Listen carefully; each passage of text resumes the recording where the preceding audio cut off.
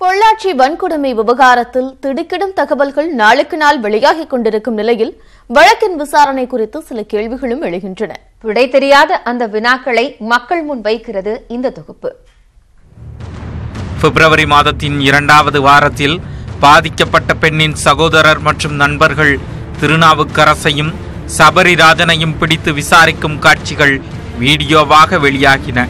பிப்ரவரி 26ஆம் தேதி சபரிராஜன் உள்ளிட்ட 3 மட்டுமே கைதாகின்றனர். அந்த வீடியோ உண்மையெனில் திருநாவுக்கரசு போலீசாரிடம் நிச்சயம் ஒப்படைக்கப்பட்டிருக்க வேண்டும். ஆனால் அவர் ஏன் கைதாகவில்லை? பிப்ரவரி 26ஆம் தேதி முதல் மார்ச் 5ஆம் தேதி வரை திருநாவுக்கரசு போலீசார் பிடியில் சிக்காமல் தப்பித்து தலைமறைவாக திரிந்தது எப்படி? அவருக்கு அடைக்கலம் கொடுத்தவர்கள் யார் யார்? மார்ச் 5ஆம் தேதி சரணடைவதாக திருநாவுக்கரசு முதல் நாள் வீடியோ வெளியிட மறுநாள் அவர் கைது செய்யப்பட்டதாக போலீசார் காட்டியது ஏன்? கைது செய்யப்பட்டவர்கள் மார்ச் 11ஆம் தேதி நீதிமன்றத்தில் ஆஜர்படுத்தப்பட்ட நிலையில் அவர்களை கஸ்டடி எனப்படும் காவல் விசாரணையில் எடுக்கப் போவதில்லை என காவல்துறை தெரிவித்தது ஏன்? முழுமையான விசாரணை நடத்தப்படாத நிலையில் எதன் அடிப்படையில் குற்றவாளிகள் 4 பேர்தான் என ஆரம்பம் முதலே காவல்துறை சாதித்து வருகிறது. அரசியல்வாதிகளுக்கு இந்த வழக்கில் தொடர்பிருப்பதாக திருநாவுக்கரசு தனது ஆடியோவில் கூறியிருந்தார். இது குறித்து கேள்வி எழுப்பிய போது குற்றவாளி கூறுவதையெல்லாம் வாக்குமூலமாக எடுத்துக்கொள்ள முடியாது என மாவட்ட எஸ்பி பாண்டியராஜன் செய்தியாளர்கள் சந்திப்பில் தெரிவித்தார். ஆனால் குற்றம் செய்தது தாங்கள் 4 பேர்தான் என திருநாவுக்கரசு கூறியதாகவும் அதை அப்படியே ஏற்றுக்கொண்டதாகவும் காவல்துறை சொல்வது முரண்பாடாக இல்லையா? திருநாவுக்கரசின் வாக்குமூலத்தின் அடிப்படையில்தான் கஸ்டடிக்கு மனு அளிக்கவில்லை என்றும் காவல்துறை சொல்வது சட்டப்படி சரியா?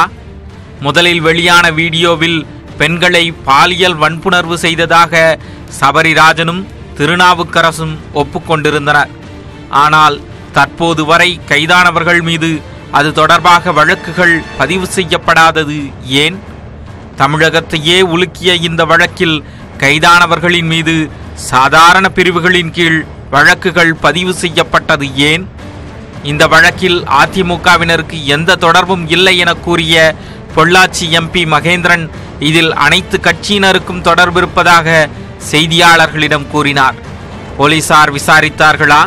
பொள்ளாச்சி எம்எல்ஏ ஜெயராமன் திமுக மாவட்ட செயலாளரின் மகனுக்கு தொடர்பிருப்பதாக செய்தியாளர்களிடம் பகிரங்க பேட்டி அளித்துள்ளார். போலீசார் விசாரிப்பார்களா? அரசியல் கட்சிகள் பரஸ்பரம் பகிரங்கமாக குற்றம் சாட்டி வரும் நிலையில் அரசியல்வாதிகளுக்கு தொடர்பே இல்லை என்றும் அவ்வாறு செய்தி பரப்பினால் நடவடிக்கை எடுக்கப்படும் எனவும் மாவட்ட எஸ்பி கூறியது எதன் அடிப்படையில்?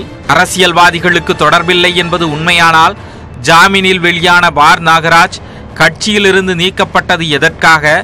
திருநாவுக்கரசின் நண்பரான அவரிடம் ஏன் முழுமையான விசாரணை நடத்தப்படவில்லை? 2012ஆம் ஆண்டு முதல் திருநாவுக்கரசு இந்த குற்றச் செயல்களில் ஈடுபட்டு வந்துள்ளார் என ஒப்புக்கொண்ட எஸ்பி அவரால் பாதிக்கப்பட்டவர்களின் பட்டியல் இன்னும் முழுமையாக தயாரிக்கப்படாத நிலையில் 4 பேர்தான் குற்றவாளிகள் என திட்டவட்டமாக கூறுவது ஏன்? கைப்பற்றப்பட்ட செல்போன்களில் இருந்து எடுக்கப்பட்ட வீடியோக்களில் இன்னும் 2 பேர் அடையாளம் கண்டறியப்படாத நிலையில் குற்றவாளிகள் 4 பேர்தான் என முடிவு செய்தது எப்படி? அந்த செல்போன்களில் இருந்த வீடியோக்கள் அழிக்கப்பட்டிருந்தது உண்மையானால், அவை இன்னும் மீட்கப்படாதது உண்மையானால் 4 பேர்தான் குற்றவாளிகள் என போலீசார் முடிவு செய்தது எப்படி? கைது செய்யப்பட்டவர்களால் பாதிக்கப்பட்ட பெண்களில் சிலர் தற்கொலை செய்து கொண்டிருக்கலாம் என தகவல் பரவி வரும் நிலையில் அது குறித்து விசாரணையே தொடங்கப்படாத நிலையில் 4 பேர்தான் குற்றவாளிகள் என வழக்கை முடிக்க போலீசார் துடிப்பது ஏன்? பாதிக்கப்பட்ட மற்ற பெண்கள் புகார் அளிக்க முன்வராத நிலையில் 4 பேர்தான் குற்றவாளிகள் என போலீசார் தொடர்ந்து கூறுவது ஏன்? மொத்தத்தில் விசாரணையே முழுமையாக முடியாத நிலையில் போலீசார் வழக்கை முடித்துவிட பரபரப்பது ஏன்? யாருக்காக? போலீசாரின் நடவடிக்கைகள் பல தரப்பிலிருந்தும் கடும் கண்டனத்தை பெற்றுள்ளன. பல நாட்களாக இது ஒரு கேங்கா இருந்து ஒரு கூட்டமாக இருந்து ஒரு நெட்வொர்க் மாதிரி செயல்பட்டிருக்காங்க அப்படின்னு சொன்னா அது நம்ம அந்த தகவலை காவல்துறை முன்னாலே சேகரிக்க தவறியது காவல்துறையினுடைய இன்டெலிஜென்ஸ் ஃபெயிலியர் தான் சொல்லணும். இந்த காவல்துறை அதிகாரியிடம் எல்லா தகவல்களும் இருக்கின்றன. சமூக வலைதளங்களில் நீங்களும் நானும் பார்க்கக்கூடிய இந்த 10-20 வீடியோக்கள் தவிர 50 அல்லது 100 அல்லது 200 வீடியோக்களோ அவரிடம் இருக்கின்றன.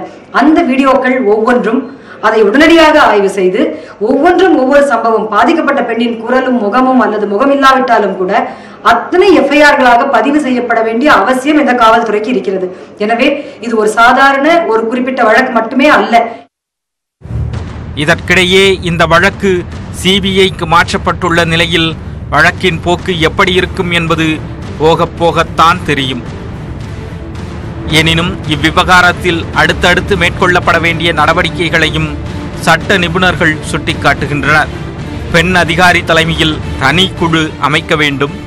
பாதிக்கப்பட்ட பெண்கள் சுதந்திரமாக புகார் அளிக்க தேவையான நடவடிக்கைகளை மேற்கொள்ள வேண்டும். புகார் அளிக்கும் பெண்கள் குறித்த தகவல்கள் எக்காரணம் கொண்டும் வெளிவராது என உறுதியளிக்க வேண்டும்.